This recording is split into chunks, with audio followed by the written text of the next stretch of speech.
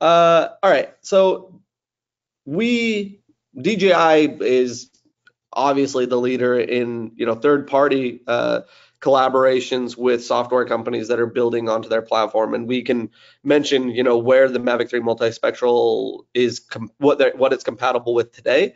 But I also wanted to touch on specifically DJI Terra, but also this smart farm thing. What can you say about the Mavic 3 multispectral data being enhanced or processed and used with the softwares that are available out in the market?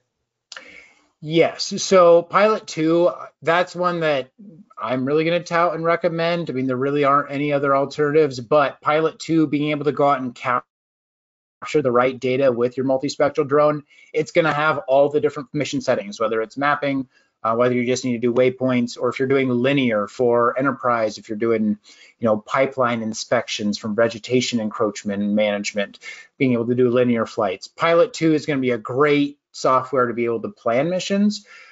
Terra and Smart Farm are there to be able to process and analyze the data. So DJI Terra is going to be about the best bang for your buck for processing large multispectral data sets. It's also nice that since we manufacture the drone, we understand pretty well on how to process with photogrammetry the data sets, but you're going to see a lot of different tools like the Pix4D Smart Tool and Pix4D Fields being able to process the data set as well.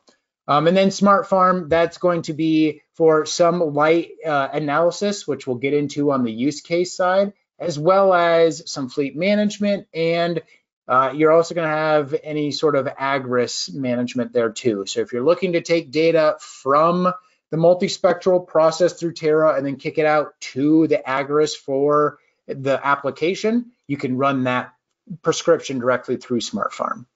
Okay, and Smart Farm before had an asterisk on it that said like available in Q2 or something like that of 2023. Is that available now, or do you have a date of that release? Because not everyone, most likely, most people have not heard of Smart Farm before.